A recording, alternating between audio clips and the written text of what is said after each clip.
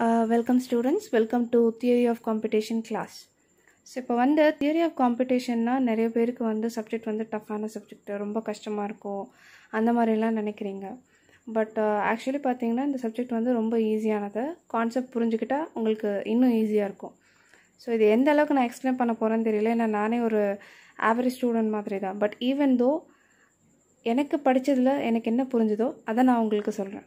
So யூஸ்ஃபுல்லாக இருந்துச்சுன்னா like பண்ணுங்கள், பிடிச்சிருந்தா சப்ஸ்கிரைப் பண்ணுங்கள். ஓகே, ஸோ தியரி ஆஃப் காம்படிஷன்ன்றது ஒரு பிரான்ச், கம்ப்யூட்டர் சயின்ஸில் இருக்கிற ஒரு பிரான்ச். இங்கே மெயினாக என்ன பண்ண போகிறாங்கன்னா ப்ராப்ளம்ஸை சால்வ் பண்ண போகிறோம். ஸோ எதை பேஸ் பண்ணி பார்த்தீங்கன்னா ஒரு மேத்தமெட்டிக்கல் மாடல் ஆஃப் காம்படிஷன்னா ஒன்றும் இல்லை, ஒரு சின்ன கால்குலேஷன். ஓகே, இல்லை அது ஒரு மேத்தமெட்டிக்கல் மாடல்னு கூட வச்சுக்கலாம். ஸோ இப்போ அந்த மேத்தமெட்டிக்கல் மாடலில் இருக்கிற ப்ராப்ளம்ஸை சால்வ் பண்ணுற அந்த தியரியை தான் தியரி ஆஃப் காம்படிஷன் அப்படின்னு சொல்கிறோம். ஓகேவா? ஸோ இப்போ இந்த தியரி ஆஃப் காம்படிஷனை எதை வச்சு நம்ம ப்ராப்ளம்ஸை சால்வ் பண்ண போகிறோம்னு பார்த்தீங்கன்னா with the help of algorithms. So அப்போது அல்காரிதம்ஸை யூஸ் பண்ணி நம்ம வந்து ப்ராப்ளம்ஸை சால்வ் பண்ணலாம். என்ன மாதிரியான அல்காரிதம்ஸ் இருக்குது, இல்லை அதில் வந்து நிறைய டைப்ஸ் இருக்குது. ஸோ இப்போ வந்து ஃபஸ்ட்டு மேஜர் 3 டைப்ஸ் என்னென்னு பார்த்தீங்கன்னா டிஓசியில் ஃபர்ஸ்ட் டைப் வந்து அட்டோமேட்டா தியரி அண்ட் லாங்குவேஜ். ஸோ ஒரு டைப்பும் என்னன்றது நான் உங்களுக்கு சொல்கிறேன். முதல்ல ஒரு 3 டைப் மட்டும் ஞாபகம் வச்சுக்கோங்க. செகண்ட் டைப் வந்து compatibility theory and third type வந்து பார்த்திங்கன்னா காம்ப்ளிசிட்டி. ஸோ டிஓசியில் 3 பிரான்ச் இருக்குது, அட்டோமேட்டா theory and language, கம்ப்யூட்டபிலிட்டி theory and complicity. சரியா? ஸோ இப்போ வந்து நல்லா ஞாபகம் வச்சுக்கோங்க, டிஓசின்றது ஒரு கம்ப்யூட்டர் சயின்ஸில் இருக்கிற பிரான்ச். அதில் வந்து ப்ராப்ளம்ஸை எவ்வளோ எஃபிஷியண்ட்டாக நம்ம சால்வ் பண்ணலாம் அல்காரிதம் யூஸ் பண்ணி, அந்த பர்டிகுலர் மேத்தமெட்டிக்கல் மாடலை நம்ம எப்படி வந்து சால்வ் பண்ண போகிறோம், அதுதான் தியரி ஆஃப் காம்படிஷன். அதில் வந்து 3 டைப்ஸ் இருக்குது, அட்டோமேட்டா theory and language, கம்ப்யூட்டபிலிட்டி theory and complicity. Okay, so இப்போ ஃபஸ்ட்டு வந்து பார்க்க போகிறது என்னென்னா அட்டோமேட்டா theory and language. So அட்டோமேட்டா theory லாங்குவேஜில் என்ன இருக்கும் பார்த்தீங்கன்னா வெறும் டெஃபினேஷனும் ப்ராப்பர்ட்டிஸு தான் இருக்கும். எதை பற்றி? அந்த நான் சொன்ன மேத்தமெட்டிக்கல் மாடல், அதில் தான் நம்ம வந்து அதோட டெஃபினேஷனும் ப்ராப்பர்ட்டிஸும் அட்டோமேட்டாக்குள்ளே கொடுக்க போகிறோம். ஸோ இப்போ இதுக்கு எக்ஸாம்பிள்னு பார்த்துக்கிட்டிங்கன்னா Turing machine, finite automata, push down automata. So இந்த டேர்ம்ஸ் எல்லாம் உங்களுக்கு சுத்தமாக புதுசாக இருக்கும். ஸோ என்னன்னு நினச்சி பயப்படாதீங்க, இனி நெக்ஸ்ட் வர கான்செப்ட்ஸில் நான் உங்களுக்கு சொல்கிறேன். ஓகே, ஸோ அட்டோமேட்டா தியரி அண்ட் லாங்குவேஜ்னு பார்த்தீங்கன்னா இட் இஸ் கம்ப்ளீட்லி அது வந்து டெஃபினேஷனும் ப்ராப்பர்ட்டிஸும் தான் டீல் பண்ண போகுது. ஸோ எதை பேஸ் பண்ணி அப்படின்னு பார்த்தீங்கன்னா மேத்தமெட்டிக்கல் மாடலை, ஒரு மேத்தமெட்டிக்கல் மாடலுக்கு என்ன டெஃபினேஷன் ப்ராப்பர்ட்டிஸ் இருக்க போகிறன்றத அட்டோமேட்டா தியரி அண்ட் லாங்குவேஜ் வந்து எக்ஸ்பிளைன் பண்ணும். ஓகே, கம்ப்யூட்டபிலிட்டி தியரினா நம்ம வந்து அந்த பர்டிகுலர் கால்குலேஷனை நம்மளால் சால்வ் பண்ண முடியுமா முடியாதான்னு சொல்லிட்டு டிசைட் பண்ணுறது தான் கம்ப்யூட்டபிலிட்டி தியரி. ஸோ அந்த டிசிஷன் எடுக்கிறதுக்கு பேர் தான் கம்ப்யூட்டபிலிட்டி தியரி. இப்போ எனக்கு ஒரு ப்ராப்ளம் கொடுத்து அதை நான் சால்வ் பண்ணுவேனா இல்லையான்னு சொல்லிட்டு ஓரளவுக்கு நம்ம ஒரு எப்படி சொல்கிறது வியூ பண்ணுறது, டிசைட் பண்ணுறது. ஓகே, ஸோ அதுக்கு நெக்ஸ்ட்டு தேர்டு பார்த்தீங்கன்னா காம்ப்ளிசிட்டி தியரி. ஸோ பேரில் இருக்குது காம்ப்ளெக்ஸ், ஹார்ட்னஸ், அதாவது கஷ்டம். இப்போ வந்து கொடுத்துருக்கிற இந்த மாடலில் ப்ராப்ளம்ஸில் எது கஷ்டமாக இருக்கும் எது ஈஸியாக இருக்குன்றது பிரிக்கும். ஸோ ஓரளவுக்கு ஈஸியாக இருக்கிற ப்ராப்ளம்ஸை சால்வ் பண்ணிடலாம். ரொம்ப கஷ்டமாக இருக்கிற ப்ராப்ளம்ஸை என்பி ஹார்ட் அப்படின்னு சொல்லிட்டு அந்த ப்ராப்ளம்ஸை தனியாக பிரிக்கலாம், NP heart. Okay, so complicity தியரின்றது ப்ராப்ளம்ஸை வந்து குரூப் பண்ண போகுது, எதை சால்வ் பண்ண முடியும் எதை சால்வ் பண்ண முடியாதுன்னு முன்னாடி ஸ்டெப்பில் கண்டுபிடிக்கிற மாதிரி இந்த ஸ்டெப்பில் எந்த ப்ராப்ளம்ஸ் வந்து கொஞ்சம் ஓரளவுக்கு சால்வபிள், எந்த ப்ராப்ளம்ஸ் வந்து ரொம்ப கஷ்டமாக இருக்குது அப்படின்றத குரூப் பண்ணுறது தான் காம்ப்ளிசிட்டி தியரி. ஓகே, ஸோ இப்போது இதுக்கு நெக்ஸ்ட்டு நீங்கள் என்ன பார்க்க போகிறீங்கன்னா அட்டோமேட்டா. ஸோ அட்டோமேட்டான்னா ஒன்றும் இல்லை, நம்ம அந்த பர்டிகுலர் மேத்தமெட்டிக்கல் மாடலை பற்றி சுருக்கமாக படிக்கிறது தான் அட்டோமேட்டா. சரியா? ஸோ இப்போ இதுக்கு இன்னும் உங்களுக்கு கிளியராக புரியணும்னா நம்மளுடைய பிரெயின் ஃபங்க்ஷன், ஏதாச்சும் ஒரு பர்டிகுலர் ப்ராப்ளமை நமக்கு கொடுத்தா நம்ம பிரெயின் வந்து அதை எப்படி சால்வ் பண்ணலான்னு யோசிக்கும். அதுதான் இங்கே வந்து ஃபைனட் ஆட்டோமேட்டான்னு சொல்கிறாங்க. அப்போது ஒரு மிஷின் கிட்ட நம்ம ப்ராப்ளம் கொடுத்தா அந்த மிஷின் வந்து பர்டிகுலர் அந்த ப்ராப்ளமை எப்படி சால்வ் பண்ண போகுது, அந்த மெக்கானிசத்தோட பேர் தான் வந்து ஃபைனட் ஆட்டோமேட்டா. சரியா? புரிஞ்சுதா இப்போ உங்களுக்கு? ஸோ இப்போது இங்கே வந்து நம்ம இந்த ஆட்டோமேட்டா எதுக்கு யூஸ் பண்ணுறோம்? டிஓசியில் இருக்கிற அந்த காம்ப்ளெக்சிட்டியை குறைக்கிறதுக்காக தான் இந்த ஆட்டோமேட்டா யூஸ் பண்ணுறோம்.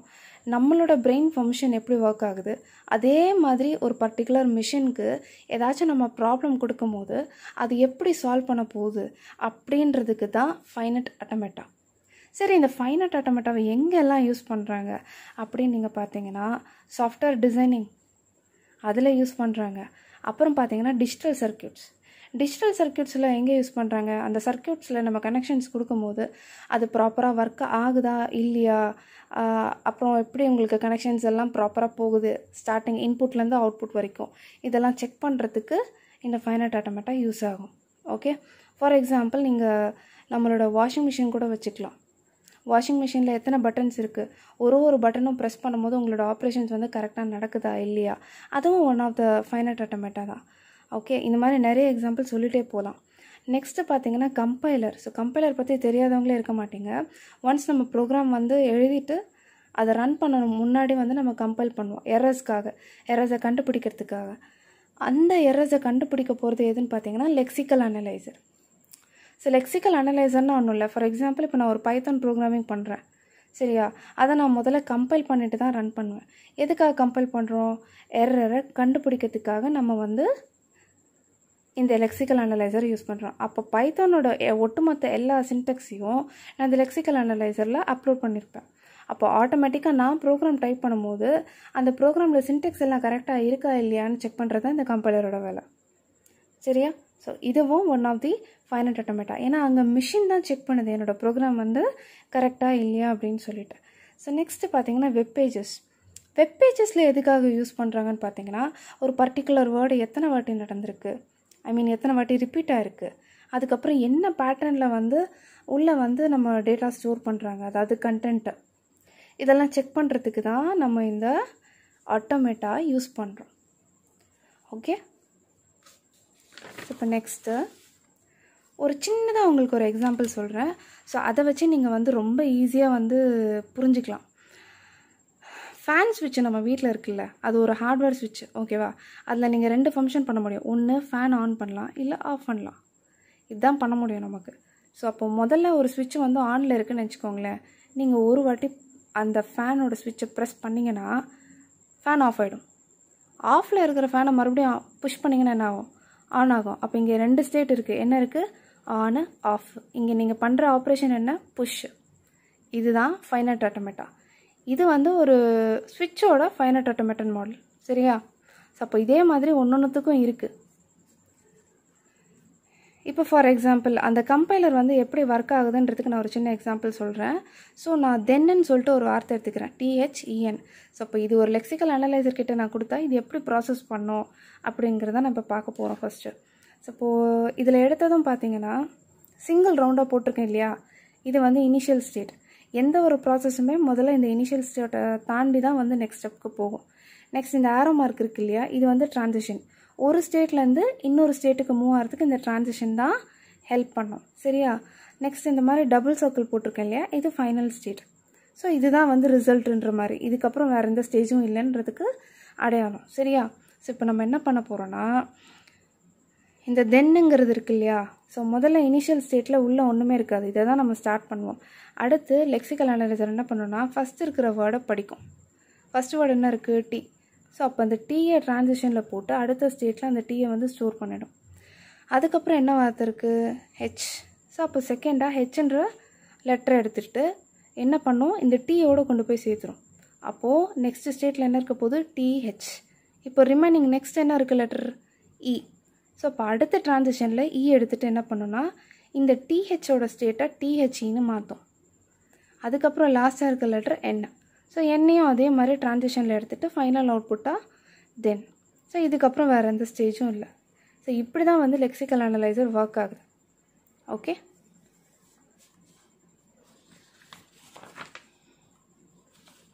இப்போ நெக்ஸ்ட் நம்ம என்ன பார்க்க போகிறோன்னா ஆட்டோமேட்டா, காம்ப்ளிசிட்டி. இது ரெண்டும் எப்படி வந்து ரிலேட் ஆகிருக்கு அப்படின்றத நம்ம பார்க்க போகிறோம். ஸோ ஒரு கம்ப்யூட்டரால் என்னெல்லாம் பண்ண முடியும், என்ன தான் பண்ண முடியும் அப்படின்றத டிசைட் பண்ணுறது இந்த ஆட்டோமேட்டா அண்ட் காம்ப்ளிசிட்டி. ஸோ இங்கே தான் நான் சொன்னபடி அந்த டிசைடபிலிட்டி யூஸ் பண்ணுறாங்க. அதாவது ஒரு சிஸ்டம் கிட்ட நான் அந்த ப்ராப்ளம் கொடுக்குறேன்னா அதால் அதை சால்வ் பண்ண முடியுமா முடியாதான்றது ஒரு டிசிஷன் எடுத்துக்கிறது. அதுதான் டிசைடபிலிட்டி. So study of டிசைடபிலிட்டி is called as automata and complicity. Okay, so what can a computer do at all? ஒரு கம்ப்யூட்டரால் என்னெல்லாம் செய்ய முடியும் அப்படின்றது படிக்கிறது தான் டிசைடபிலிட்டி. ஓகே, அதே மாதிரி ஒரு கம்ப்யூட்டர் வந்து எந்த அளவுக்கு எஃபிஷியண்ட்டாக ஒர்க் பண்ண முடியும் அப்படின்றத நம்ம தெரிஞ்சுக்கிறது தான் இன்ட்ராக்டபிலிட்டி. ஸோ இதில் வந்து பார்த்திங்கன்னா இந்த எஃபிஷியன்சியாக கம்ப்யூட்டர் வந்து ஒர்க் பண்ணுறத பார்க்குறோன்றோம் இல்லையா, அதில் வந்து 2 டைப் இருக்குது. இன்ட்ராக்டபிலிட்டி, ட்ராக்டபிள். ஸோ ட்ராக்டபிளில் பார்த்திங்கன்னா நம்ம கொடுக்குற ப்ராப்ளமோட சைஸ் வந்து சின்னதாக இருக்கும், அதை ஈஸியாக சால்வ் பண்ணிடலாம், அதை தான் ட்ராக்டபிள்னு சொல்லுவோம்.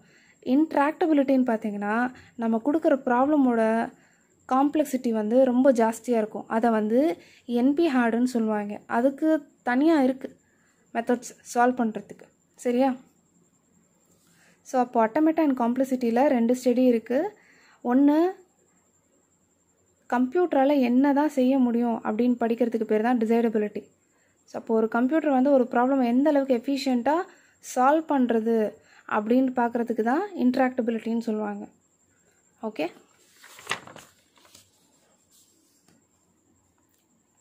இது உங்களோட next topic, introduction to formal proof. இது என்னோட அடுத்த வீடியோவில் போடுறேன், கண்டிப்பாக பாருங்கள்.